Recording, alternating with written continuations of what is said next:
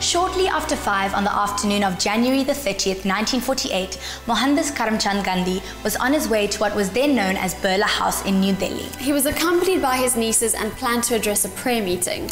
India had achieved independence some 5 months prior to this day, but the Mahatma was convinced that his work was not over. Although 78 years old at this time, Gandhiji had just completed yet another fast in an effort to secure peaceful relations between the Hindu and Muslim communities and between India and Pakistan.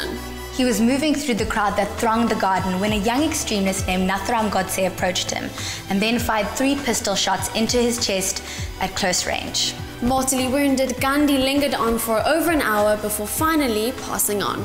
It's been 67 years since that terrible event in New Delhi, but Gandhi's message and example continues to influence our world. We in South Africa are privileged to have strong links with the life of the Mahatma, and one of these is Satyagraha House in Johannesburg. Rather than being turned into a museum, it celebrates the spirit of Gandhi by offering a place where visitors can find tranquility within the city. And now let's see what Fadeen experienced. In the leafy suburb of Orchards, only a simple nameplate and plaque hint at what lies behind this red brick wall. Designed by his friend Herman Kallenbach, this property became Gandhi's home. Now, even though Gandhi only spent a few years of his life in the City of Gold, his presence still lingers. It's within these walls and just over 100 years ago where he developed his philosophy of passive resistance. The Satyagraha House is not only a guest house, but also a museum, which enthralls and takes people into the history of our country and the privacy of an amazing man. Mohammed, hi. Thank you for having us. So very nice.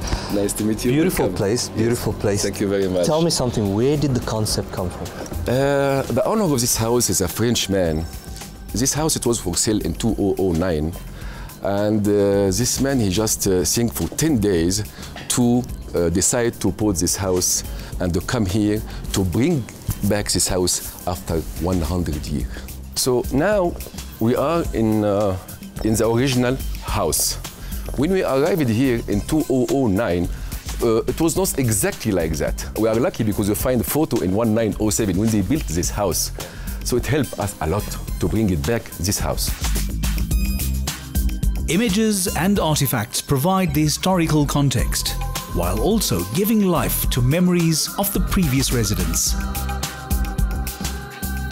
Now Mo, tell me about the historical significance of this house. And Bach, he decided to build this house for his friend Gandhi. And he make like a concept.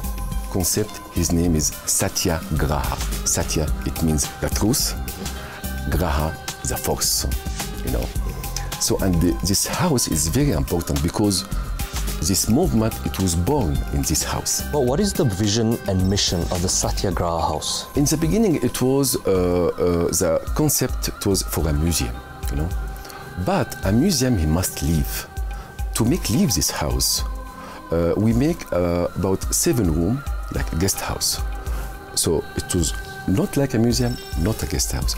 Both of them, guest house and museum. We need that to make live this museum. Our mission is not to make profit for this kind of place. No, just to make the people know what happened in this place. Oh, this is a beautiful room. Tell me about it. We are here in the veranda. So when we arrived here, the owner of this house, Jean-François Rial, Frenchman, he asked for about 5 artists to come in this house. From India, from South Africa, of course, from France, from America,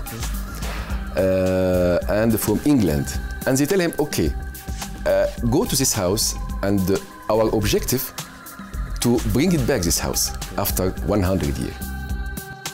Often a museum keeps visitors at a distance, but here you feel a welcome guest. Oh, thanks for bringing us out here. The tranquility is amazing, having a little tea party of our own. But what really grabs me is the garden and the veggie garden per se. To my knowledge, Gandhi did a lot of, ate a lot of organic fruits and veggies, etc.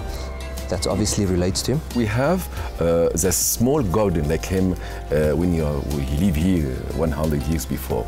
So we have our lettuce, our vegetable, and we serve our guests. About 50% from our food come from our garden for our guests. A kitchen is very special kitchen. We have spicy from India, vegetable from the garden, and the presentation from France, because the owner of this house is French, so we have a lot of guests, French guests. And we have no alcohol.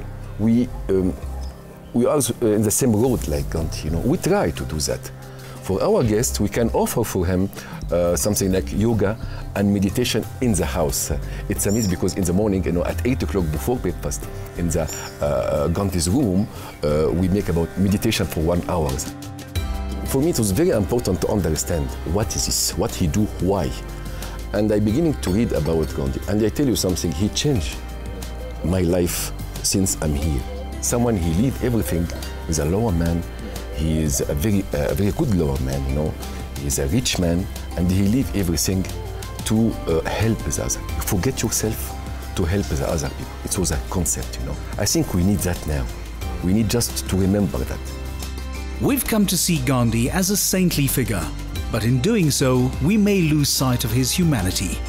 Satyagraha House helps us to appreciate the man who was the Mahatma.